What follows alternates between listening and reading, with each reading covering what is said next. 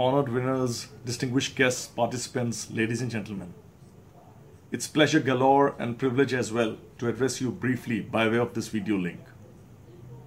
First and foremost, a very good evening to all of you.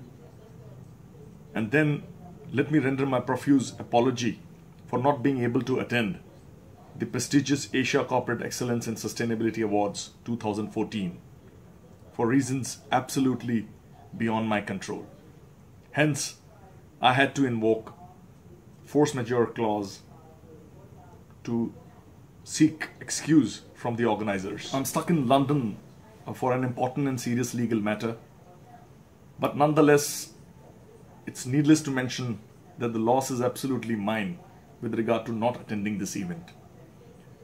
Let me congratulate all of you who have emerged as the winners of the prestigious Asia Corporate Excellence and Sustainability Awards.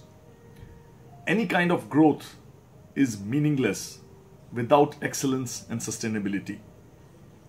And all of you, winners and nominees, are the icons of corporate excellence and sustainability, who are working for the better future.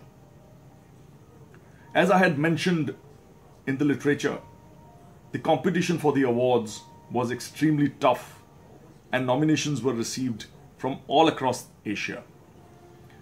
All the nominees were highly deserving.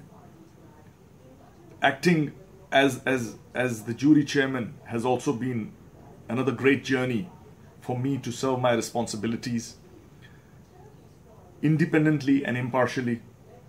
I deeply acknowledge the invaluable contribution made by other members of the jury of ACES Awards.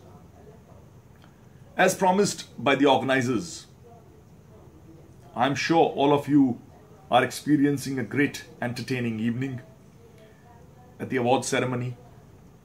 I virtually joined the celebrations of the elite group of top entrepreneurs and sustainability champions.